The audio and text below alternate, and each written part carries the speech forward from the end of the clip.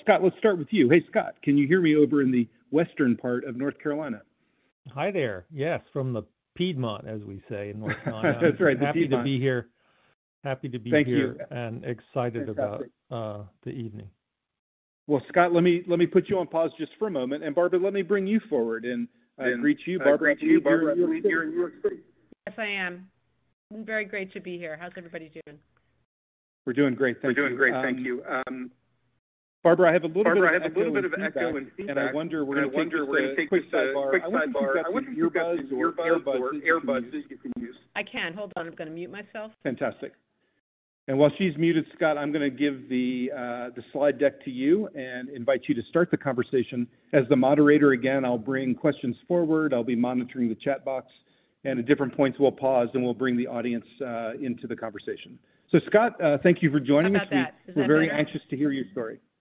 Hello, Barbara. Hello. It is. Thank you, Barbara. Hi, all. So we're starting with this question, who we are and why we're here. And I'm coming to you as a teacher in German literary and cultural studies with a real emphasis on cultural history from a small liberal arts college in North Carolina. But I'm also coming to you as somebody who grew up in the Southern Appalachians, not far from McMinn County, Tennessee, which we'll talk about here after a while.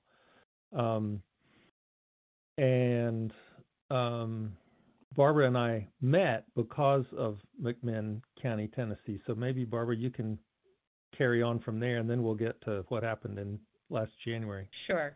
Thanks, Scott. So my name is Barbara Mann. I teach comparative literature and modern Hebrew and Yiddish literature at the Jewish Theological Seminary in New York City.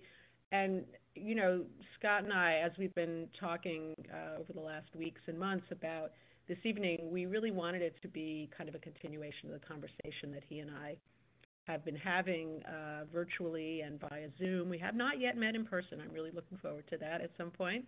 But I reached out to Scott when I heard about McMinn County and the banning of MAUS. MAUS is a book that I've taught for many years. I think it's a really important book. And I was so outraged when I read about what had happened in McMinn County. And in the article in the Times, Scott was featured as putting together an online course and offering MAUS to high school students in the area. And I just reached out to him and said, that's amazing. And, you know, we began talking about all kinds of things and, you know, tried to collaborate on some projects. And Scott came and spoke to my students a couple of weeks ago. So I'm just really delighted to be here with him and to continue this conversation with him and with you.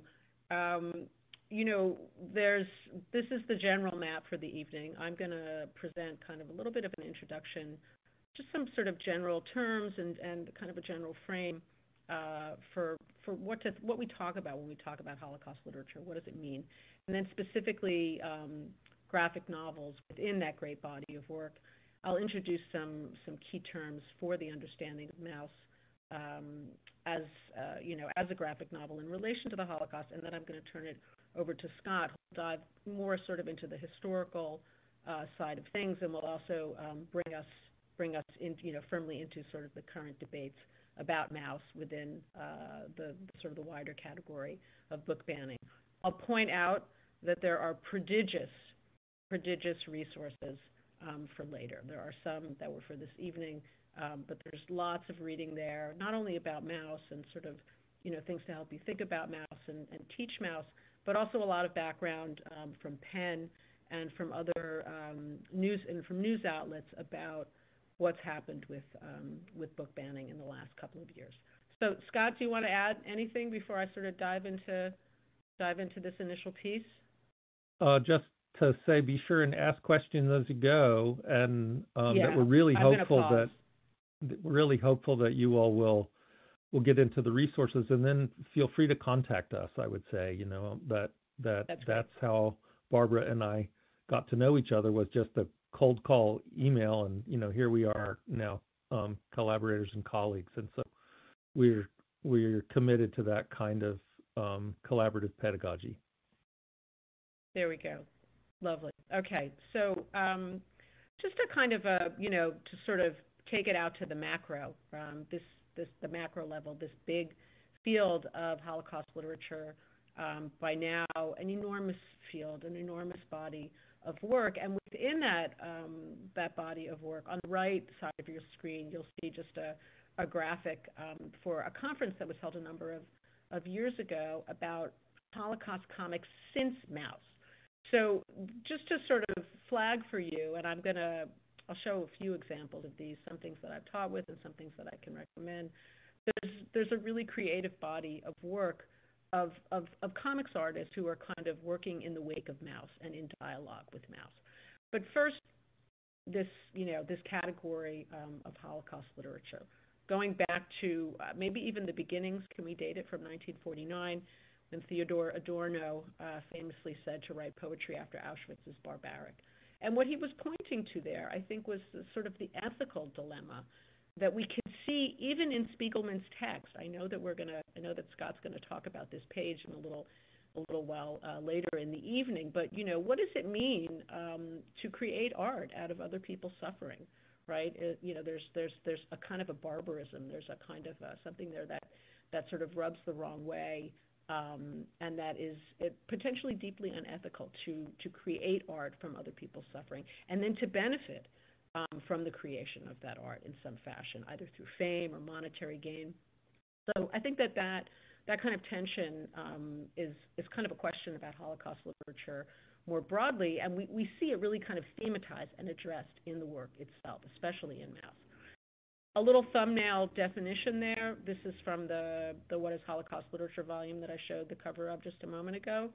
Holocaust literature comprises all forms of writing, both documentary and discursive, and in any language that have shaped the public memory of the Holocaust and been shaped by it. So a very kind of capacious definition comprising all kinds of genres and all kinds of languages, right? So the question of genre here is kind of a tenacious and interesting one. The connection between literature and memoir, between history and fiction. It's almost as if the Holocaust as a set of events demands, this kind of treatment in multiple genres and even treatment across genres, right? Genres which are themselves kind of mixed or hybrid. The language that work is written in, of course, determines in some degree its audience. So the first examples of Holocaust literature, the first literary texts about the Holocaust, were written in Yiddish and in Polish and in German, later in Hebrew and English. And again, the sort of the point of view and the audience of these works is in large part kind of determined by that language. And I'll just mention here the example of Elie Wiesel's Night, which some of you might know. One of the more well-known works of Holocaust fiction was originally written as a Yiddish novel called Und die Welt hat ungeschweigt, and the world was silent. And then the author rewrote it, or wrote a smaller version of it in French, and then only after that was it translated into English. And so each of those books has a different kind of audience and a different point of view. A couple more organizing categories that will bring us a little bit closer to MAUS. The question of testimony and witnessing and sort of the authority of kind of lived experience is really at the heart of a lot of the ways that we interact as readers with Holocaust fiction and Holocaust literature. So you have, again, the example of Elie Wiesel and somebody like Primo Levi, who write with this kind of what I like to call sort of the moral authority of the witness. They were there, they saw it firsthand, and they're bringing us their testimony. Of course, as we are now in a moment when fewer and fewer people who were actually there, either in the camps or in the war, are still alive to give their testimony. And so over the years, there has emerged another equally powerful cohort of writing, what we call second generation writing about the Holocaust. And this is work that emerges from the sons and the daughters, the children of survivors. And of course, one of their great topics is the inherited trauma or the intergenerational trauma, or how the Holocaust affects family relationships. And this really, of course, is very much at the heart of MAUS. So I'm going to plunge ahead for a couple more slides, and I'll just take a pause, okay? So just to get us, a little bit closer to tonight's topic, what are comics? The great Scott McCloud, who has written a delightful graphic novel about comics, and I recommend it to you all, and we included in the webinar material and the preparation material for tonight just some pages that I have used with my students just to kind of give them a taste of the kind of vocabulary and some of the analytical terms that can be used to describe comics. So McCloud, again, gives us, I think, a very kind of a generous but also precise definition. What are comics? Juxtaposed pictorial and other images in deliberate sequence intended to convey information and or produce an aesthetic response in the viewer. So notice how he says the aesthetic response in the viewer and not the reader. I would quibble with that a little bit, but we can talk about that. What are we doing when we read? Do we read comics? Do we view comics? I think we have to read them, actually, but that's another question. But here, just to, again, note the sort of the capaciousness of the definition, right? Conveying information, producing an aesthetic response. Comics can be about anything.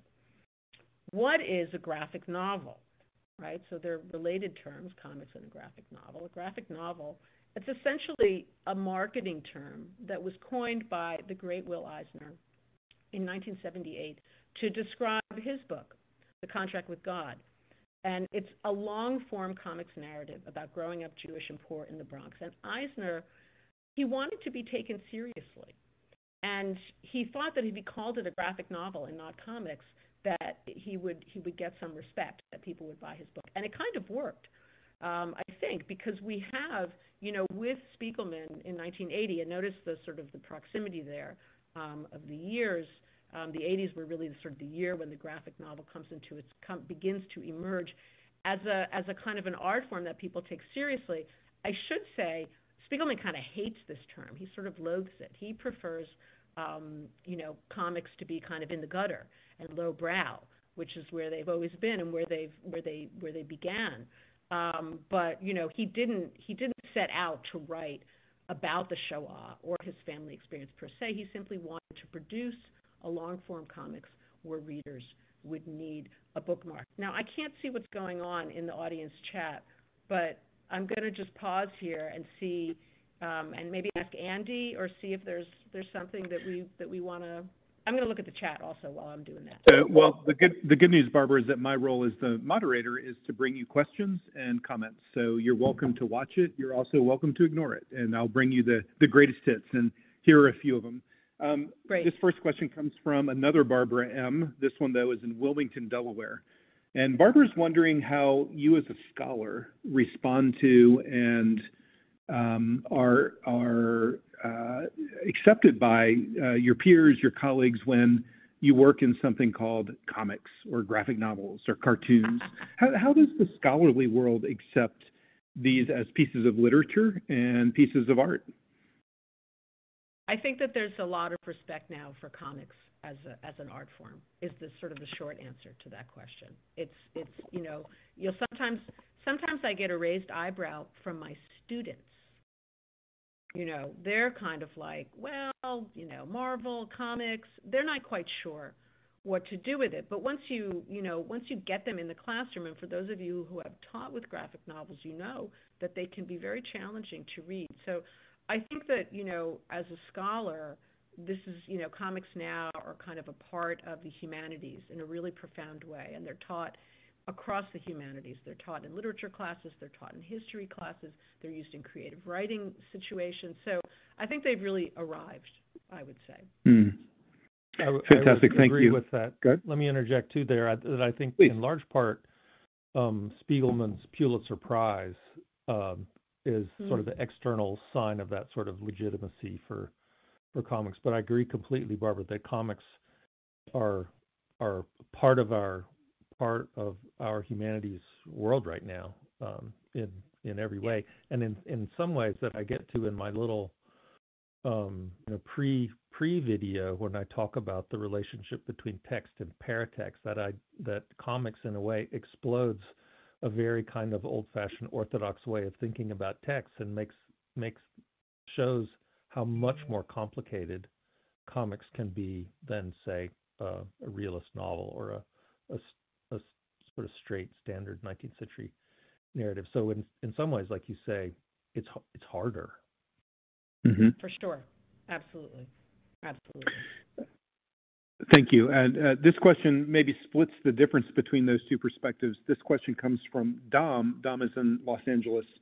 And Dom, I'm going to paraphrase this some, so please do chat me if you want me to be more precise. But Dom is curious about the role of the text versus the role of the graphic. Both are incredibly important parts of both explicit and implicit communication. The ways that we read graphic novels and comics are different than the ways we might read just a straight text or something else. Talk to us a little bit about, in your opinion, for MAUS, the role of the actual art piece versus the text. Okay. So that actually, I think, is a great segue into the next slide. I'm going to move forward with that and answer that question. And this is just so these are sort of my organizing terms for teaching MAUS, the language of comics. I'm going to address each one of these in a different slide. The language of comics, testimony, narrative, Holocaust, and then why MAUS and inherited trauma. But specifically about the images, right? So for me, there's a kind of I like to draw a useful distinction, and it might be kind of splitting hairs, but it's helpful for me when I teach, right? That I like to talk about the language of comics as opposed to comics as a kind of a genre or a type of work.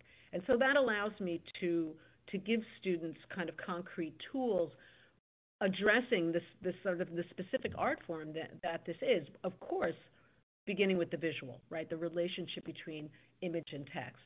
And, there's a couple of other terms here that are very important. The first is to notice on the right. I don't know if you can actually see the mouse. I see it on my screen. Andy, can they see my mouse if I'm sort of highlighting? I see what you did there, Barbara. No, they cannot see your mouse. That's okay. That's fine. It's not necessary. So on the right, this is a typical two-page spread from MAUS. And I'm going to show you in a minute a page where you see his drafting. So, sometimes when we're teaching literature, I have this reflexive sort of thing where I tell students, well, it doesn't matter what the author meant. You just want, you want your experience of it as you absorb it as a reader. But I think in the case of MAUS, we know from Spiegelman's extensive interviews and the journals and all of the sort of the material that he has made available to us in a wonderful volume called MetaMAUS, that there's not an iota of this book that isn't sort of planned and intentional in some way. So when you encounter this kind of typical two-page spread in MAUS, you'll notice the page on the right is what we call a kind of a normative grid. And he worked on graph paper. So this is really, there's a kind of an attention here, 2 across, 3 down, page after page after page. If any of you have read Bechdell's work or Persepolis, right? You might even recognize this grid from other graphic novels, but they kind of get it from Spiegelman, right? He is a master at this. And so at the same time, and that creates a kind of a set of expectations as you're reading that you're going to see that kind of page. But then he'll break the grid, and he'll break the grid by using the gutter, that white space that we see flowing so nicely in between panels. The great Neil Gaiman says that comics happens in the gutter, that space in the gutter where you read from panel to panel across an entire page or even across 2 pages at once. That gutter is there to sort of preserve, remember McLeod's definition about the sequence, the deliberate sequencing of panels and the juxtaposition. So that gutter is there to allow you, the reader, to make sense of what it is that you are reading. And you'll notice in the page on the left, it's not a grid. It doesn't have the 2 up and the 3 down. And he's given you also a kind of, in addition to the panels themselves, he's given you all these other, Spiegelman has given you all these other ways of framing, right? There's the windows on the train, and then there's the little bridge with the arches. Those are also kinds of mini frames. So all of this, this kind of play with different frames and with the grid, it gives a kind of sense of depth to the page. And this is a kind of a visual cue, and this goes directly to the question that was asked about the specific, the hand, what we call the hand of the artist, right? Graphic novels are produced by a single person, not like comics historically, which were produced in collaboration, teams of people. This is one person, story, drawing, everything. And so there's a kind of a visual cue here for a kind of a historical depth, right? For memory, right? For the gap between the telling of the story, between his father Vladek's memories in the past and the telling of the story in the present. So all of these are intertwined on the page. And the way to get into that, I think, with students is just to ask them to notice these things, to give them this language, to explain to them what a grid is, what a panel is, what the gutter is, to talk to them about the different fonts and the different kinds of the styles of the different drawings, and give them that language, and then just ask them to notice things on the page. Spiegelman himself, this is a very early comic strip of his, where he kind of reflects on how he became an artist. And there's really, I can't think of another artist that I've ever encountered who's so self-aware and able to articulate, how his work has evolved and what he's doing. So in this comic strip, this is Art and Vladek. You might not recognize them without their MAUS masks, right? But this is the young Art, and his father, he's reading his comic book, and his father is instructing him, teaching him how to pack, because, in fact, you're going to have to run away at some point. So you need to know how to pack the suitcase. In the bottom left frame there, he says, "It's important to know to pack. Many times I had to run with only what I can carry. You have to use what little space you have to pack inside everything what you can." And then the art figure, who has now put on a comics character face, says, "This was the best advice I've ever gotten as a cartoonist." So you see in this strip, right, a kind of a comment on the language of comics as a kind of what I like to call an economy of means. Very efficient. Every detail on the page has meaning and is placed there for a reason. And so this is just one page from MetaMouse, an example of Spiegelman's his notebooks. And at the top, you'll see that yellow page, which is a transcript from the tapes that he used to record his father's voice. I think Scott included a little bit of one of those recordings in the webinar material. So you can listen to that, right? The heart of MAUS is Art interviewing his father. And then he transcribed that testimony onto the yellow piece of paper, and he sort of chunked it out into pieces of text and began to kind of plot it on, on different images. So it's a very kind of a careful, and methodical process. Okay. Excuse me, Professor. Time. Do we need to stop? That's okay. Yep. Professor, thank you. And I'll definitely also watch the time for us as the moderator. Professor, I do have one question that's come in I'd like to address before we move on. This comes from our friend Jeremy in Los Angeles Unified School District. He noted the term intergenerational trauma, and he thought that was a pretty elegant term. Can you talk just a little bit more about that term and the way that you use it? So I'm going to bring up this slide. I call it here inherited trauma. You can call it intergenerational trauma. And I think, if I had to answer the question of why it is important to teach MAUS now more than ever, I think it would have to do with this term. Because, again, the MAUS is, to say that MAUS is about the Holocaust is sort of, I think, limiting, actually. And at the heart of it is this relationship between Art, Spiegelman, between Art the son, and his father, Vladek, who is a survivor of Auschwitz and also had a rich life in Poland before the war. And it's really Art's story. In other words, it's his story of how he comes to terms with his father's past and the effect of his father's trauma on him as a child.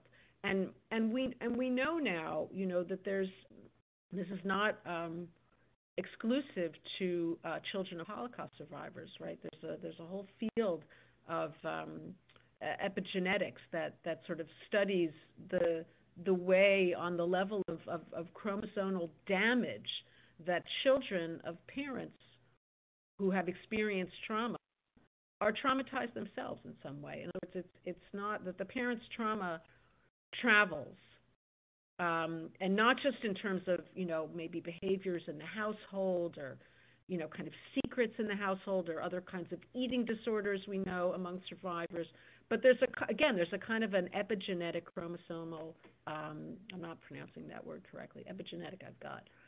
It's on the level of the chromosome that there's damage that travels to the second and to the third generation.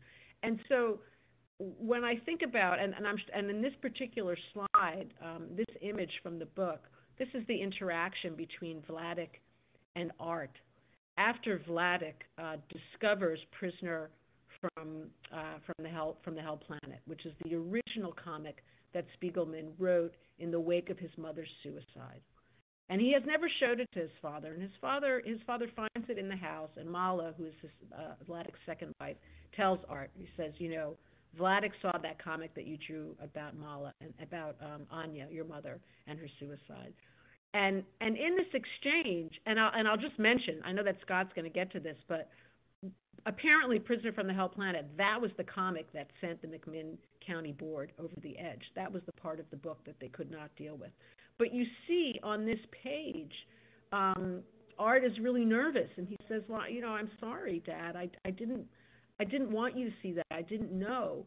And Vladik says, it's good that you got it. This is in the second, sort of the third set of panels down on the right.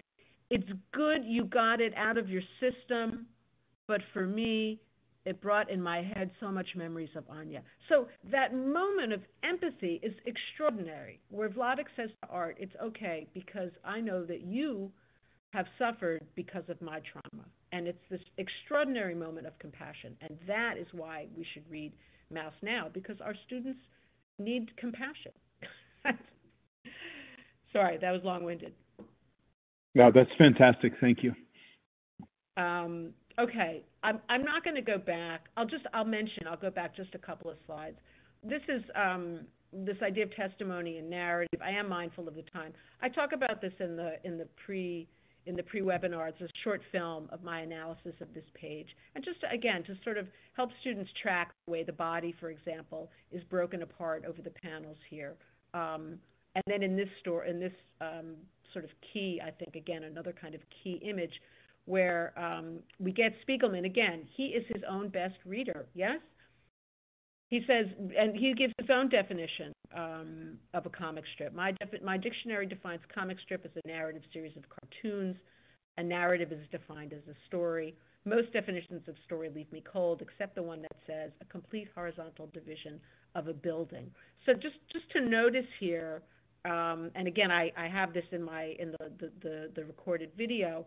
Here's Vladik up at the top, and at the bottom, he's still on the bike narrating. But Spiegelman here, he's kind of drawing our attention to the connection between story in narrative terms, or in terms of time, and story in terms of architecture and space. And that, again, is sort of the unique thing that comics does. It gives us time and space all at once. And that's why they are so hard to read. In other words, it's not just the visual and the textual, but it's the time and the space. I'll briefly mention, and then I'm going to pause one more time, just a few examples of other comics that are connected to the Holocaust that might be of use for you in the classroom. Magneto, who's a part of the X-Men series and featured in the Marvel films, he's been given, early on he was given a little bit of a hint of a backstory as a survivor of the camps, and then finally, in the early 2000s, they did a true backstory of his childhood as a child Max in the camps. And you can see that the artists are really indebted. This is a slide from Magneto, and on your left, a picture from the very early pages of Volume 2 of MAUS. And you can see this sort of the visual indebtedness, this kind of the figure of the survivor or the traumatized child in relation to the kind of the bulk of history. Another couple of ones that people might not have heard of, on the right, Anne Frank, of course, but there is a graphic novel version of the diary. I'll have something later to say about Anne Frank and MAUS if we have time. On the left, we won't see Auschwitz, about a pair of French brothers who visit Poland and are determined not to see Auschwitz. They only want to see Poland, sort of what it's like today. And then finally, on the left, the wonderful Nora Krug. This is a fabulous, such an interesting, I know this connects with Scott's work in really interesting ways. A young German-American woman kind of reckoning with the Nazi past of her own family and traveling back to Germany and, working through archives and flea markets and really gathering. It's a remarkable piece of work. And Nora Krug already also illustrated a graphic novel version of Timothy Snyder's On Tyranny. So she's a super talented artist, and this is a very interesting book. And Miriam Caden also has written. So here we are. Why MAUS? And I'm going to pause, but I know that Scott is ready to come in. Thank you so much, Professor Mann. Unless you want to bring some more questions, I think maybe it's time for Scott. Yep. So I do have one question for you before we transition to Professor Denham. Please. This question comes from Bernadette. Bernadette's in Atlanta, Georgia, and notes that while MAUS won awards for best work of fiction, Spiegelman has often said that calling it fiction was unsettling to him. How do you bridge the question of MAUS as fiction or nonfiction in your own teaching in classes and scholarship? Do you have any helpful hints for our audience in navigating that conversation? That's a super great question. I think in terms of comics per se, I think it is really important to just explain to students that because it's comics doesn't mean it's made up. Because they're so sort of used to seeing these films, the Marvel films where they have the superpowers and so to just try to introduce them to, I think that Scott is going to get to this, to show them the enormous kind of historical depth to the novel, to MAUS. In other words, it is his story, it's art story, but you can really learn about the Holocaust, about the history of the war from it. But it is also a stylized narrative. And again, Spiegelman has spoken, I think, very eloquently about things that he needed to change. For example, when the book was published in Polish, and then also when the book was published in Hebrew, there were certain things that needed to be altered in the text. So just to kind of, allow students to think of it as kind of on a spectrum, like on a sliding scale, and not to get sort of too wrapped up in did this happen or didn't that happen. In some ways that's fantastic. In some ways, that's a good reminder for all of us who study history. The past is gone. History is not coming back. But what we do attempt to do is create some kind of facsimile using evidence and using narrative. So there's never a snapshot that we're looking at, and that level of threading that needle seems to be an important one. Professor Mann, thank you for that those introductory segment. We're going to now turn to Professor Denham. Great. Thank you. I think with respect to that wonderful question about fiction, it might point to the fact that the Pulitzer Prize categories are inadequate. Many would call this, and I mentioned this in my little video for preparation for the webinar, life writing. And, life writing, we know from different kinds of testimony, will change over time as memories change over time. That does not negate the fact that these stories are based in the experience and based in the world. One thing about MAUS that we know is, and Barbara pointed to this with her example from MetaMouse of Spiegelman's drafts, is it's meticulously researched. And not only did Art Spiegelman listen to interview and transcribe his father's own notes about his experience, but he also corroborated all that with actual historical work. So he did just really a decade's worth of detailed historical work in Holocaust history in order to match up what his dad was telling him with images that he could then gain and recount and reproduce in the comic. Let's see. So one thing that comes up in MetaMouse is this wonderful example where Art is asked, why mice and where did that come from? And he kind of, sidesteps the question in some ways, but the idea that he likes is connected to this idea, this business about reducing the complexity of the drawing to really basic gestures, basic sort of gestural work with the pen. And the animal both generalizes and universalizes at the same time.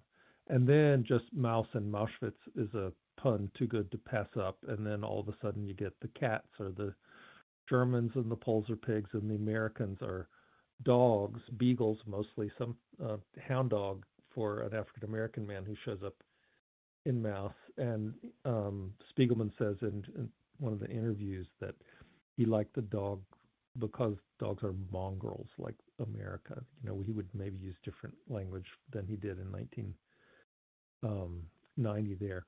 But anyway, he learns after the fact that there was already a mouse in a camp, and that is Mickey Mouse in Gour, the Camp de Gour.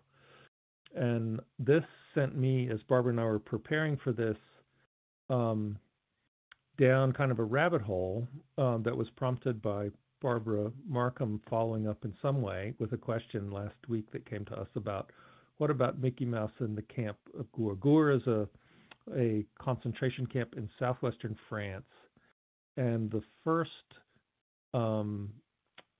substantial deportation of Jewish Germans from German territory, and in this case in Baden and Baden-Württemberg and the Palatinate, the Pfalz, in southwestern Germany, happened in October 1940. So already, the war had started, and the Holocaust was well underway in the East and in Poland, mainly through SS Einsatzgruppen, so sort of special troops, and the army using guns to kill people, to kill Jews in Poland. But in Germany itself, nothing had really happened until 1940, and there's this first mass deportation from southwest Germany, and all those people go to this camp in now Vichy, France, called Gour, which is at the foothills of the Pyrenees in far southwest France. And one of the people held there is this man Rosenthal, who does a comic book and includes a photograph. This is from 1942.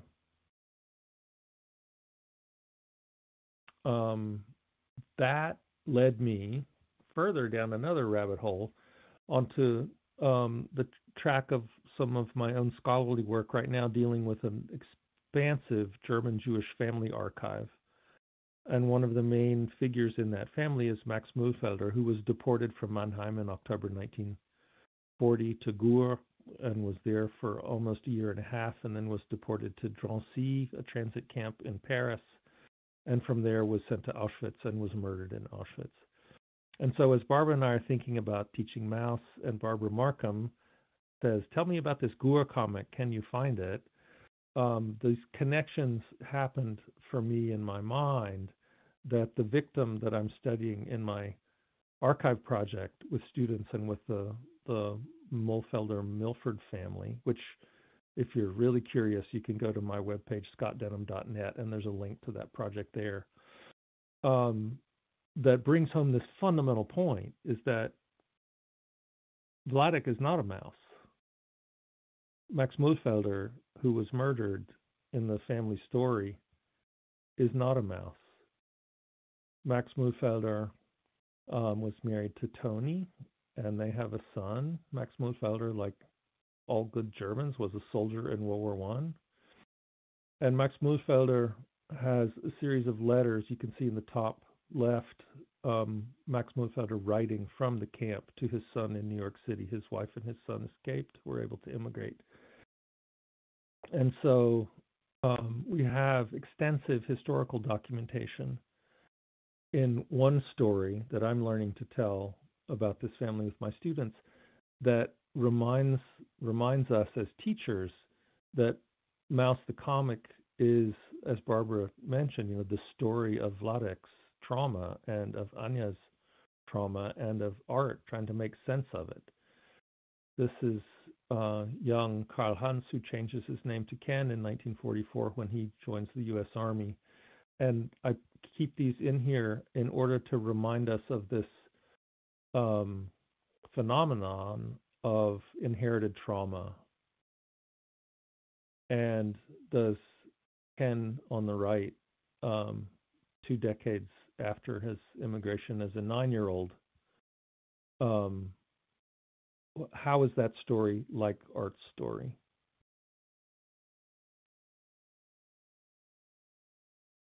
And that takes us back to this really fundamental page about the structure of narrative and the act of memory and storytelling at the beginning of chapter 2 of book 2, where we see all these layers of narrative complexity, where we have Art Spiegelman, the person, as an author, drawing himself. So he's fictionalized in a way, right? Because he's a cartoon character of himself with the mask on. So he's really opening up the kind of the trick of how this narrative works, what we might call narrative focalization. How are we in his point of view and also outside of his point of view at the same time? And then this really fundamental ethical problem that Barbara mentioned at the beginning.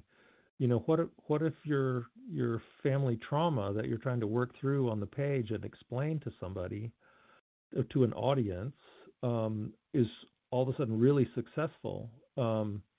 Notice even these really kind of painful puns, like Mad Magazine style puns. Time flies, and then we have little flies zooming around, who are flies on bodies, right, on corpses. And then the final, like the frame Barbara showed earlier with Vladek upper left and lower right, framing the story of the past in Poland. Here we have a really bad pun at the top and then a really bad pun at the bottom. All right, Mr. Spiegelman, we're ready to shoot.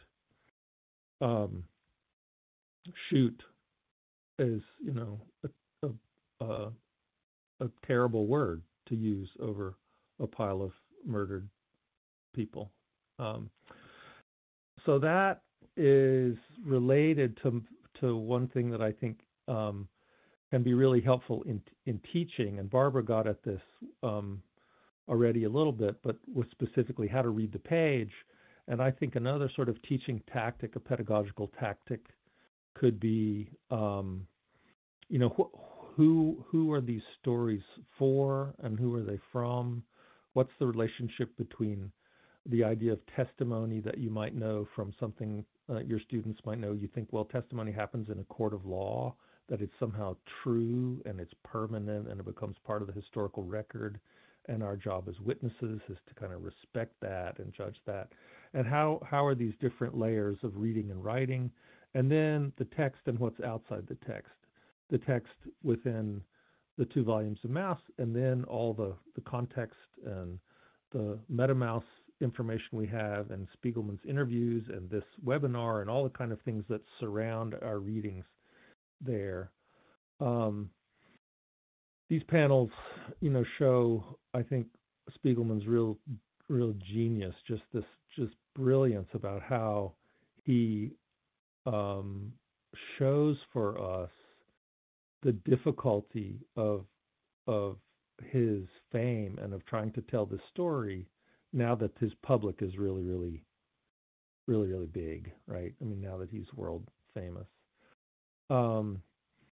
We can maybe get to this some towards the end after we talk about censorship and the details of McMinn County, but the idea of witnessing the trauma of others, what Susan Sontag in a book that's really important for me called Regarding the Pain of Others, where she looks very carefully at photographs of war and photographs of trauma, says that in a way our obligation as a viewer is to be witnesses to other people's pain.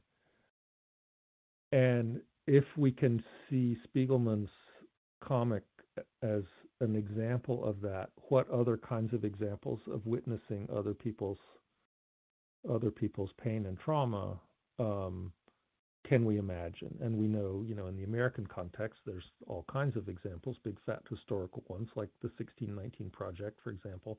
And then the question is, are those also inherited traumas for people? And I would argue very much so. And that's a very fruitful and maybe a difficult topic for students to do these sort of big comparisons, but I think one that's really, really fruitful.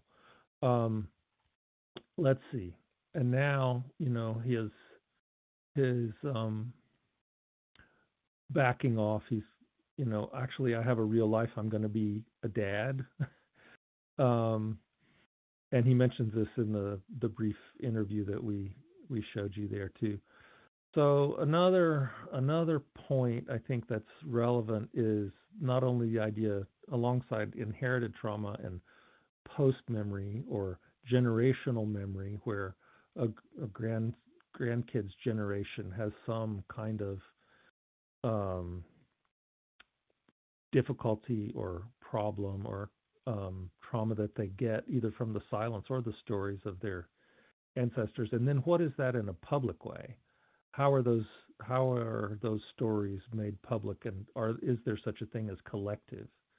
Those are difficult, and there's difficult questions. There's some things in the further readings that we've given you that thinks about that in bigger ways. And these are some folks that I have learned from who are good to read. So I think maybe we'll stop right now there for questions, and Barbara, you can come back in and talk about censorship, and then we can go to McMinn County. Thanks, Professor. And I've got a couple of questions I'd like to bring forward and invite either of you to comment, or perhaps even both of you to comment. This first question comes from Claire. Claire is from Central Virginia, and Claire is curious about the contemporary context of MAUS. And I think what she means is this: MAUS was first published in 1973. The world was a particular context in the 1970s, 80s, in the early 1990s when I stood in front of my first class as a teacher and had MAUS on the shelf in the 2000s. How has the ways that MAUS has been either used or accepted or reviewed changed over time? And in particular, how was it accepted when it was first published? Let's see, I'll start with that, and then Barbara can probably fill in all the blank spots. And I would say from my teaching of MAUS is very standard in a course that I call the Holocaust and Representation. So this is an upper level course that's in the history department and in the German studies department at Davidson. And I spend half the class doing a really intense history of the Holocaust. And the second half of the class are representations of that include life writing, like MAUS, which is the primary example, memorials, art, poetry, lots of different things that are not history, but that are representations of this historical experience. And so, in my generation, I started teaching here in 1990, right about the time that Spiegelman's MAUS was getting, known and important. I would say by second iteration of that seminar in 1996, this was standard, front and center part of any good Holocaust lit or representations of Holocaust course. Before that, it wasn't really on my radar. It was not part of my graduate school training. But I wasn't really part of my what I was paying attention to as a graduate student in the 1980s. But Barbara, you probably have a different story on that.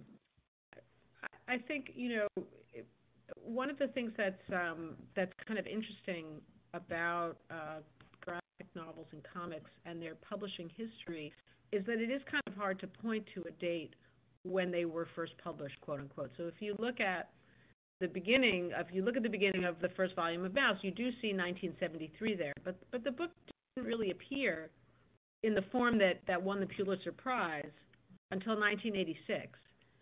And so, and in the 70s and in the early 80s even, to the degree that pieces of it appeared, that Prisoner from Hell Planet, or there's another kind of longer, sort of version where he's trying out he's experimenting with the mouse form, the form of the mice. And so in the very early versions, they're not wearing masks. They actually are fully mice. So we have like a couple of examples of that in the early 70s and early 80s, but they're in these kind of underground and, they're in these forums that are not really distributed. I mean, MAUS is now published by Pantheon and Penguin, and it's like the biggest publishing conglomerate on the planet. I know I had to actually ask them for permission to publish some of Spiegelman's images in my book. So it's like he's come from the margins to the center, I would say, is the big journey that MAUS has taken. But I will say, and I just taught him I'm just this semester teaching him again in a course on the Jewish graphic novel, and there are a lot of students who had never heard of it, and they encounter it fresh, and you can encounter it now in relation to other media, right? To film and to museums. You could sort of see, I think, the influence of MAUS when you walk into Holocaust museums now. It's almost as if curators have learned what is possible in the space of a museum from what Spiegelman did on the space of the comics page. It's kind of remarkable. Thank you, and I appreciate both of you giving those kinds of personal reflections and sort of structuring that time, particularly in your own world. I wonder if you can comment a little bit on the ways that it was accepted more broadly, too. Was there ever a time where there was this immediate, we've got the screen, the slide on the screen right now about being banned. Was this an issue? Was this a concern early or in the first part of MAUS being a part of our popular culture? No. No. Yeah. I would say not banned. I would say not banned for right. Right. Good. Well, I would say the idea that, comics were marginal is different from being banned, right? There's all kinds of art that is on the margins that, teachers and students and readers and folks bring to the center. But an ideologically, politically motivated ban was new for MAUS this year, 2022. That makes a lot of sense. I will say, I want to add one thing about the reception of MAUS. And those of you who have, we can maybe just go back to the slide of the cover. This is kind of just a sort of a fun fact about MAUS. So the cover, MAUS has been published in dozens of languages. I don't even scores of languages. Somebody can probably Google and find out exactly how many. But the only and the cover appears in some version similar in every language. The only place where it does not appear with the swastika is in Germany, because it's against the law to include, the swastika. They have laws, prohibitions about, using certain kinds of material in the public sphere. So, this general problem of a topic as weighty and as important and as central as the Holocaust being, sort of delivered in this form, which is, sort of considered lowbrow, I think people kind of got over it pretty quickly. Because the book was just such it's as such an outstanding work of art, and so the artistry was just sort of immediately I think evident to people. Great. Well, we have about 20 minutes left. Why don't we move forward with the final section of your presentation tonight, and we'll take some questions at the end. Okay. So go for it, Scott. Let's see. Maybe start. I'm gonna move ahead. I think to my story about McMinn County really quickly, and we can just leave this slide up. So in January, on January 27th, a local journalist in Tennessee. This is all in our materials for you in the resource library. broke a story that was about a local school board in McMinn County, Tennessee, who banned this book. They said they didn't ban it later, that they just removed it from the curriculum. Therefore, it was still available for students to read, whatever. His story was picked up in the Twitter sphere and then retweeted by Gaiman, who has 3 million followers. And then the next day it was in the national press. And I had seen this that night, and in a fit of kind of like righteous anger, I built a free online course for students in McMinn County and contacted school people there in the local public library, and that then became part of the press immediately in the days following in early February. And so that, you can see the front side of that course is also listed in our materials for tonight, and I kept all the backside private just for the students and a couple of parents who joined in, and Barbara came to one of those meetings towards the end. And that was a really beautiful little space, but it also got press. It was first in Inside Higher Ed, which is a kind of internal news magazine, web news thing for college higher ed people, and then got picked up in various press. And then I paid really close attention to the discourse in McMinn County, and there are sort of two interpretations of why MAUS got banned in McMinn County, and they both lead to what I would call far-right Christian nationalism. Thank you for bringing those slides up there. One argument that I would put forward is that to ban MAUS is to excise the teaching of the Holocaust, which I think is an act of anti-Semitism, because it takes away that part of human experience. And we know from all the different kinds of anti-Semitism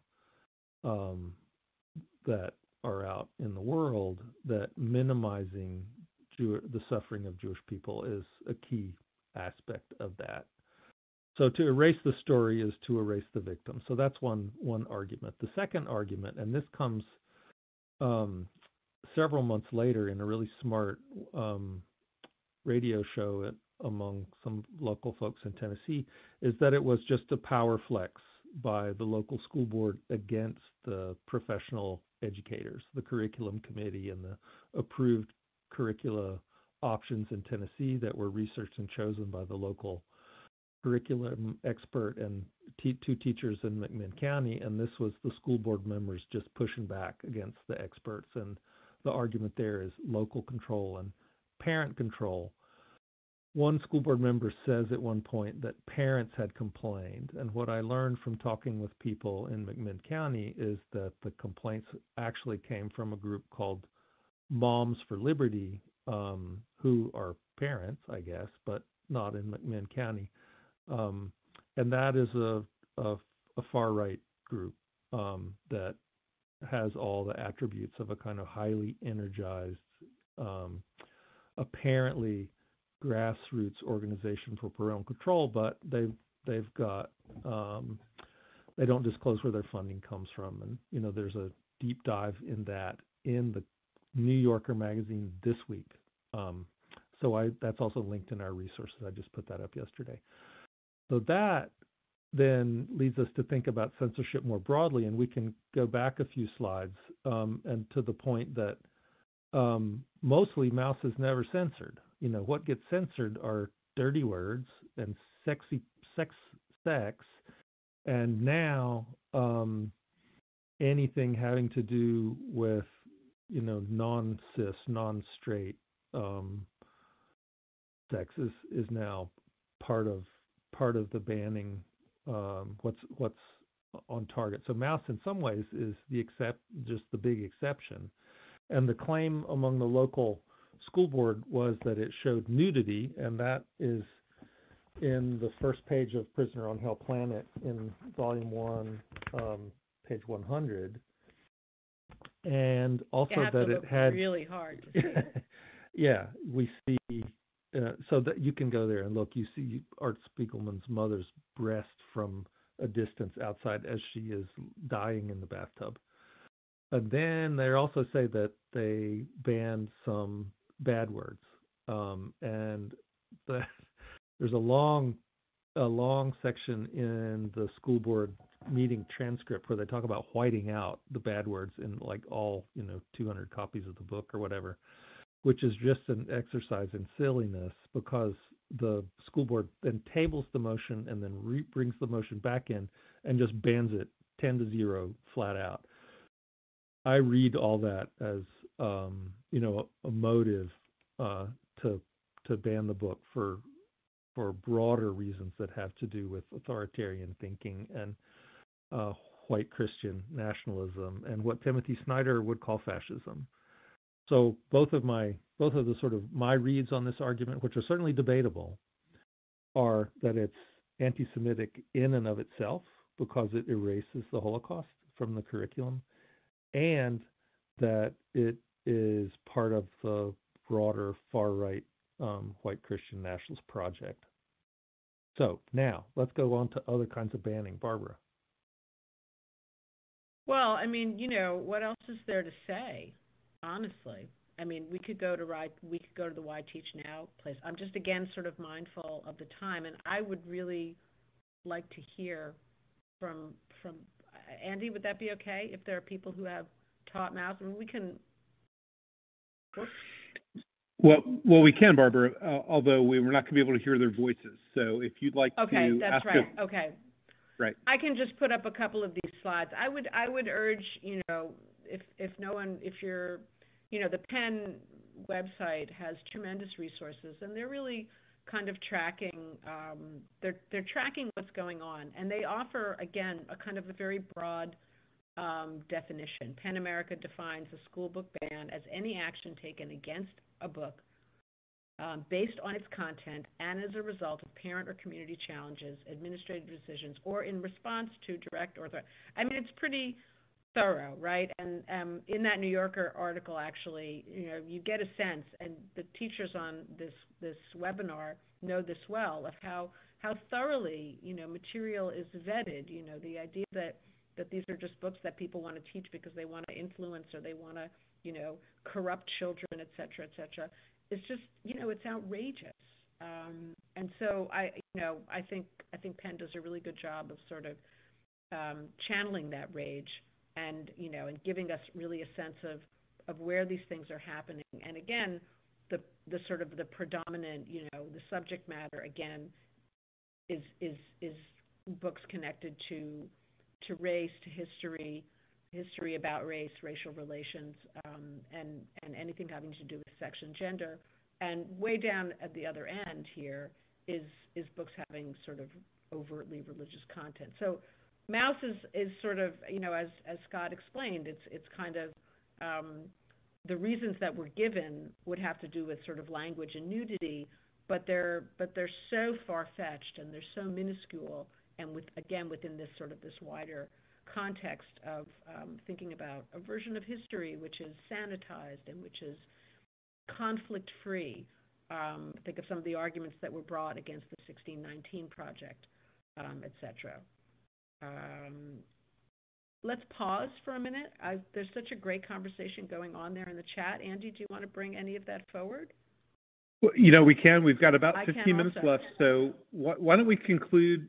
Let's do your last few slides, and then we'll have some minutes at the end, and we'll take some questions. So we have just a few broad questions. Let me interject before we get to that. Is that the outcome of the book banning was that MAUS zoomed to the top of Amazon's list, that it was sold out, that an awesome bunch of folks at a comic store in Knoxville, Tennessee, which is the biggest city near Athens, Tennessee, called Nirvana Comics, started a GoFundMe in order to get books in the hands of any kids in McMinn County who wanted it. And their GoFundMe raised over $100,000 in just a couple of days, and they mailed a free copy of the complete MAUS to any kid who asked for it anywhere in the country. So the result of the book ban is really sweet, which is that MAUS became super famous all of a sudden, once again, for a whole new set of readers. And, that's natural, I think, for all kinds of materials that, like Art Spiegelman says in his interview, if the grown-ups don't want you to read it, then of course you want to read it. So that's the kind of the only hopeful moment for me in where we are right now culturally, is that the kids are all right because they will seek out what makes the grown-ups nervous, and that is a good thing. So I'll just pick up the last few slides here, which we've sort of tried to think about all of the different reasons why we think it's important to teach MAUS right now, and I already touched on one of them earlier, in terms of this idea of intergenerational trauma, or just the idea of trauma more generally, in the way that our students have experienced different kinds of trauma in recent years. And the other, for me, is actually with populations overseas even more so. So the conversation that Scott and I began to have about MAUS happened, also in the context of the war in the Ukraine. And, one of the things that the use of animals in the book, the use of mice and cats and dogs, as Scott was describing earlier, is that it creates a little bit of distance sometimes between the reader and these truly horrific events that are being described. And so one of the things that students can learn really is how easily, with that sort of switch between animals and human, how easily entire populations can become dehumanized. And we've seen that in the kind of the language that Putin has used to describe the people of Ukraine and to attack them and to destroy their country. And so this, I think, is something that students, the connections, to help students draw those connections and to see where that could lead, is tremendously important. To educate and fight, anti-Semitism, to help our students understand the history of anti-Semitism, not only in the United States, but abroad, to give them the tools to think about where it might be present in their own world, and also because it's just an amazing, amazing book, teaching great art, right? Lessons about love and loss, joy and pain, to help our students understand and experience empathy. Here we go. Thank you. And that, in some ways, yes. Absolutely. Ahead, in some ways, isn't that what the humanities do, right? Is to provide those kinds of training models for what empathy is. I've got a few questions I'd like to bring to the two of you as we start to wrap up tonight. And the first question is going to come. There's another Dom. We had one from Los Angeles. This one's from Chicago. Talk to us a little bit about how MAUS changed when it won the Pulitzer. It was one thing before, and it can be popular, it can be on shelves, it can be, people could know about it, but then you win that kind of global prize, and that changes everything. Tell us how people reflected on MAUS after it won this big award. Well, I think, the award came pretty early, actually, right? In other words, the award came before. It came for Volume 1, I believe. I need to check my facts here. I apologize. But it came relatively early. And so you see, actually, the perhaps the person who is most affected by, the kind of that level of recognition and honor and stature is Spiegelman himself. And he reflects on this in the second book, sort of the effects of that on his practice and how he feels, again, about, winning an award for this book about his father's suffering and about his own difficulties. So, I think that I don't think that there's been a graphic novel that's won the Pulitzer since, but it's kind of like I'm thinking here about Bob Dylan winning the Nobel Prize. Like, it has that kind of that moment where people sort of say, and they pay attention a little more closely, and you can see, and I see also in the 92 Pulitzer. So maybe interesting. Thank you, Scott. um, what I was going to say is that, you can see now when new graphic novels are published, the kind of press they get. If you read the New York Times, in the sort of the back of the book review section, there's a whole separate section now for graphic novels. So I think it kind of elevated the genre in a way that had not been possible earlier. Yeah, that's a great point. Thank you. This question comes from Bernadette. This is a second question from Bernadette. She's, again, in Atlanta, Georgia. And she notices and admits, and, all of us are trying to differentiate and find the appropriate time and place to address these kinds of issues with young people. She admits that sometimes she's surprised when she hears that MAUS is being taught in a 7th through 10th grade, middle grades, let's say, simply because intergenerational trauma is such an adult concept. It's a big deal. Do you have a sense of how to teach the book effectively to young people, maybe middle grades or early high school? I can maybe lead into that and say, I was surprised also that this was being a centerpiece of the 8th grade unit on the Holocaust. And Art Spiegelman was certainly surprised at that. On the other hand, he says in a different part of that interview that the kids can handle it, right? That people will read at whatever level they're ready to read at. And I think for us, for you all especially, as teachers, the kind of close reading that Barbara demonstrated, anybody can do, right? Any reader, middle school reader, can look really closely and extract meaning and knowledge. I would say, giving some broad framework, like, the Holocaust is big and complicated, that Vladek's story is more typical than many because it's situated in Poland, which is where most of the Holocaust happened, where most Jews were murdered.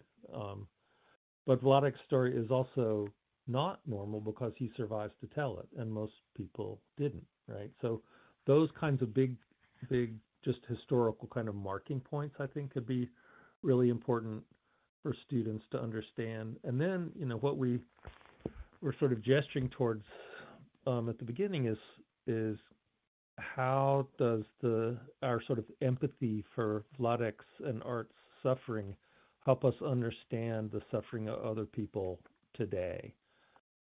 So that might be a way for teaching, not just what happens in the Holocaust, but what is our role as witnesses? Are we called to act in some way or to feel and think in some way? Right.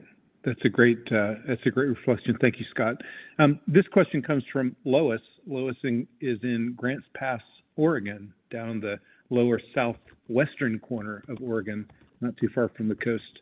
Again, this is to either of you. Do you have any wisdom or any suggestions of how to demystify this work? Are there myths about it? Are there misperceptions? Are there assumptions that people make that just, and when I say people, I mean it very broadly, people make when they enter this kind of content or this kind of genre that is difficult? What would you suggest to our audience that they unteach? I could say a little bit about that. I think it is, as I said earlier, like just to underline for students that because something is a comic and because it's, sort of using mice instead of people, right? It has these kind of playful, ostensibly playful, formal features, that it can't have some sort of truth, right? That it can't be important, that it can't tell a story. I see another question about complex histories and conservative politicians. Scott, you're going to take that one. I would just trust students to get it, and to sort of just be kind of, present with them as they read, using, again, that kind of close reading of the page, I think it helps students begin to sort of unlock the way that comics work. And once they have those tools, once you sort of show them how it works on a page or two, they'll just run with it. That's a great point. Thank Right. you. So I was going to get to this fundamental question about, if you are whatever, a white person, and therefore you feel guilty, and how kind of silly that idea is. And there's an important speech that I'll add to the resource library, a speech from 1985 by the German president Richard von Weizsäcker, where he very carefully delineates between personal responsibility, personal guilt, and collective responsibility. And he says, people are guilty who have perpetrated acts, and that's between them and their maker or their conscience. But he says, as Germans, we have a responsibility to know history and act in the presence of that history responsibly. And so I think to the conservative politicians say, well, of course, you or this person is not responsible for actions in the past, and there's no guilt to be had there. We are, however, raising children and teaching to know history in order to be able to make responsible decisions based on that knowledge. So a kind of handy counter to that reactionary or far right ideological perspective to say, well, what's the difference between guilt, which is a personal result of an unjust act, and the responsibility to be an educated citizen and act in the world in responsible ways. Great, thank you. We just have a few more minutes. I've got two more questions for you. Again, this can go to either of you. This next to last question, this on-deck question, comes from Monica. Monica's in Durham, North Carolina. And she wonders, pedagogically, maybe technically, maybe in terms of the being authentic to material, have either of you, or would either of you suggest that you teach MAUS with excerpts? Do you have to read the whole thing, or can there be certain passages, certain pages, certain elements pulled out and used in your teaching? I'm not a fan of excerpts. Yeah, just teach it. It's very immersive. Yeah. And I think, I actually have tried to sometimes just teach volume 1, but, just give it to them. It's immersive and it reads very quickly. And then students feel proud that they read all of MAUS. They experience it. I think that's a very valuable thing to not. I can't be in your classroom, so I can't say what else is going on. But I would just go for it. Teach the whole thing. Yeah, thank you. That's a very strong advocate, and I appreciate you being direct about that. We just have a couple of more minutes. Professor Mann, I'm going to ask this question of you first, and Scott, you get a little bit of time to think about this. Professor Mann, here's my last question for you before we conclude tonight. Are you ready? I'm ready. Are you optimistic? Yeah, when I teach, I am. That's a great answer. When I teach, I'm optimistic. My students give me a lot of strength, and being on this webinar this evening also, and just sort of seeing the conversation between all the folks on the webinar and Andy, your wonderful hosting. I have to be optimistic. I don't really have a choice. I'm a parent. I'm a teacher. What else? And isn't in some ways, absolutely, that's right. And isn't in some ways that's the sort of the delicate line of art reflecting tragedy, is that at its heart it is optimistic. Professor Denham, are you optimistic? I'm gonna have to say I'm not right now. I mean, I get it, and I'm a teacher and a parent too, and I do that pedagogical work, and it's it is inherently optimistic to be in the classroom with young people just by definition.